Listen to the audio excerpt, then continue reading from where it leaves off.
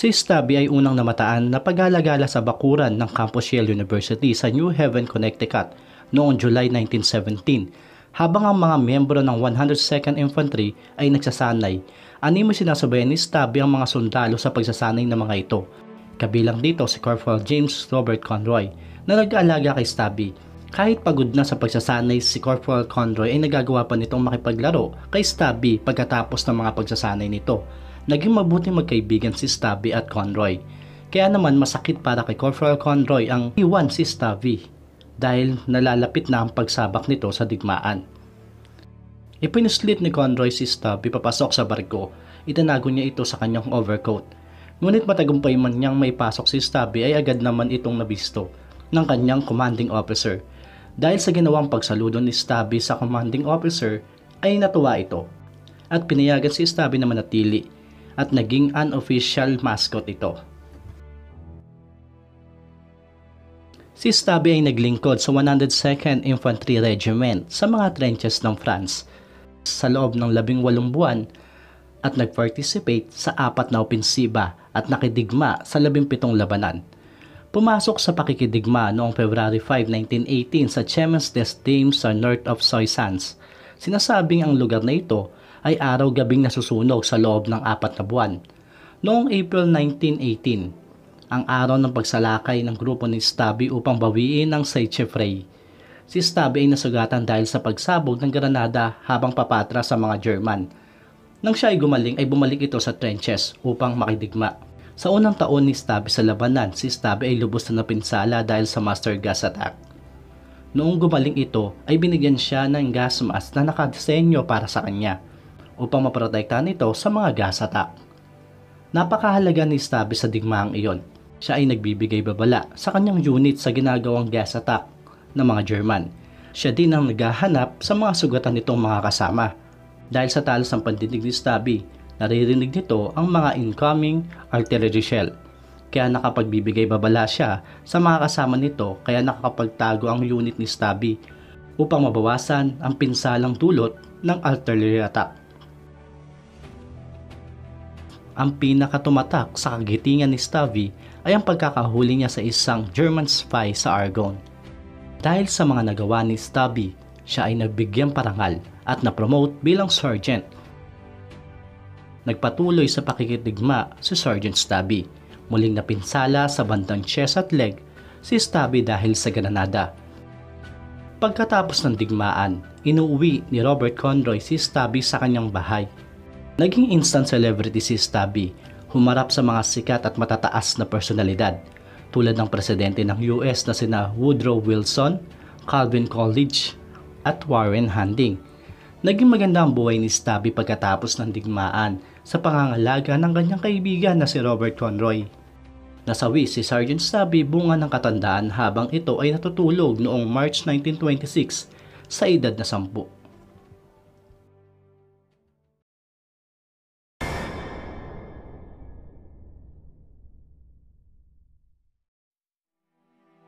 Noong panahon ng Tagsivol taong 1942, ang bagong tatag na Anders Army ay nilisan ng Soviet Union para sa Iran.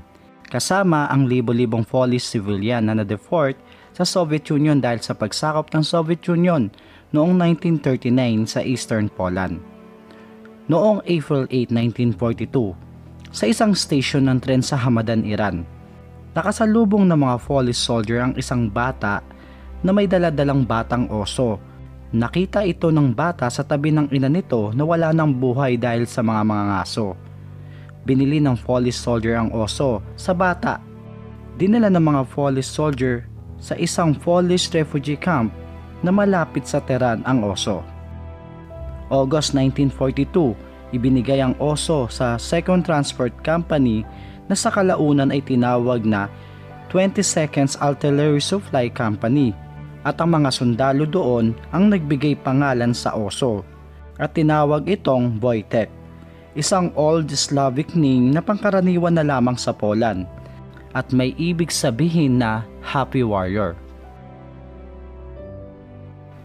Dahil sa bata pa ang oso at isa pa itong baby bear, hirap ang mga sundalo na pakainin si Voytek. Pinapadede o pinapainom nila ito ng gatas sa isang vodka bottle. Sa paglaki ni Voytek kasama ang mga sundalo, natutunan nito ang mga bisyo ng mga sundalo. Natutunan nitong uminom ng beer dahil sa tuwing may magagawa si Voytek ay binibigyan siya ng beer ng mga sundalo bilang reward nito. Natuto din itong manigarilyo o kinakain nito ang sigarilyo. Natutulog din ito kasama ang mga sundalo, nakikipaglaro at nakikipag-wrestling at sumasaludo ito. Marami ang natutuwa kay Voytek. Naging unofficial mascot si Voytek kasama ang 22nd Company. Nagpalipat-lipat sila sa Iraq, Syria, Palestine at Egypt. Kinagaya ni Voytek ang mga sundalo tulad ng pag-inom ng beer, paninigarilyo at pagmamarcha gamit ang dalawang paa. Merong sariling tagapangalaga si Voytek. Sa panahon ng Battle of Monte Cassino, tumimbang ng 90 kilo or 200 pounds si Voytek. Sa Egypt, ang Police 2 Corps ay na-reassign para lumaban kasama ang British 8th Army sa Italian campaign. Ngunit ang British transport ship na magdadala sa kanila sa Italy ay may regulasyon na ipinagbabawal ang pagsakay ng mascot at talagang hayop. Para makasakay si Voytek at maiwasan ang paghihigpit ng British transport ship, opisyal na na-draft si Voytek sa Polish Army bilang private at miyembro ng 22nd Artillery Supply Company. Bilang isang sundalo, mayroon siyang sariling paybook, rango at serial number si Voytek. Tumira siya kasama ang mga sundalo sa isang tent. Sa panahon ng Battle of Monte Cassino, tumutulong si Voytek sa kanyang unit na maghatid ng bala sa pamamagitan ng pagbuhat nito na may 100 pounds or 45 kilo na crate ng mga bala at 25 pounds na artillery shell na hindi nakakabagsak.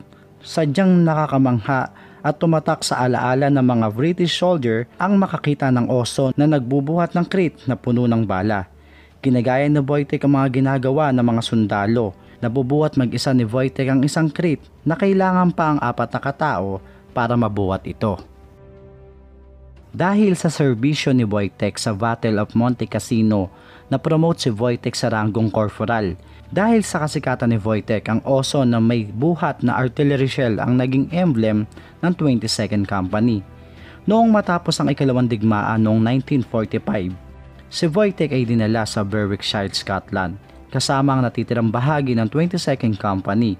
Na-assign sila sa Winfield Airfield sa Sandwich Farm malapit sa village of Hatton sa Scottish border. Lalong sumikat si Voytek sa lokal na mamamayan at mga press, at ang Polish-Scottish Association ay ginawa siyang honorary member. Matapos ang demobilization noong November 15, 1947, si Voytek ay binigay sa Edinburgh Zoo. Dito ginugol niya ang natitirang araw niya sa mundo. Paminsan-minsan ay dinadalaw siya ng mga journalist at mga naging kasama nito na Polish soldier. Namatay si Voytek noong December 21, 1963 sa edad na 21. Siya ay tumitimbang na 500 kilo at may taas na 5.9 feet.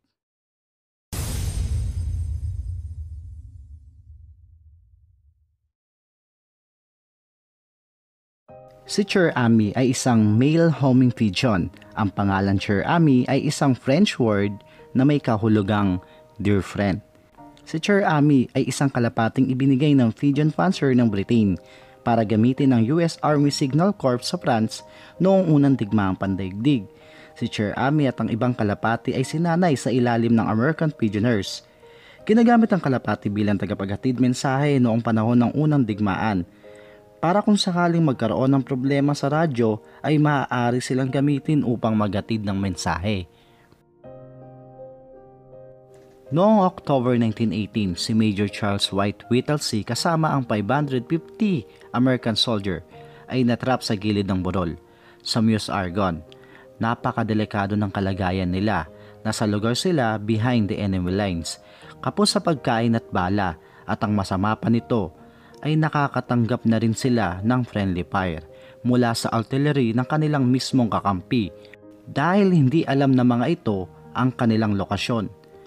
Napapaligiran sila ng mga German. Halos 194 na lamang ang natitirang walang pinsala at hindi pa nahuhuli. Ang mga nagtatangkang tumakas o tumakbo ay madaling nahuhuli at napapatay. At ang artillery na dapat sumusuporta sa kanila ay direktang tumatama sa mismong kinaroroonan nila. Walang ma-receive na signal ang kanilang mga radyo, kaya wala silang magawa kundi paliparin ang kanilang kalapati, kahit na alam nila na madali itong mapapabagsak. At ang masama pa nito ay malalaman ang impormasyong nais nilang iparating sa kanilang base. Pinalipad nila ang unang kalapati na may sulat o mensahe na "Many wounded, we cannot evacuate." Ngunit hindi pa ito tumatagal sa impapawid ay napabagsak na ito. Kaya muli silang nagpalipad ng kalapati na may mensahe na "Men are suffering, can support be sent?" Ngunit kagaya ng una ay napabagsak ito. Halos mawalan ng pag-asa sa Whittle Sea hanggang pinalipad nito si Chair Ami na may dalang mensahe na "We are along the road parallel to 276.4. Our own artillery is dropping a barrage directly on us. For heaven's sake, stop it." Habang sinusubukan ni Chair Ami lumipad papuntang headquarters ng mga Amerikano para magdala ng mensahe ay tinamaan ito. At bumagsak, halos mawalan ng pag-asa ang grupo ni Whittle Sea nang makita nila ang pagbagsak ni Chair Ami. Pero muli itong lumipad, ngunit muli itong tinamaan ng bala.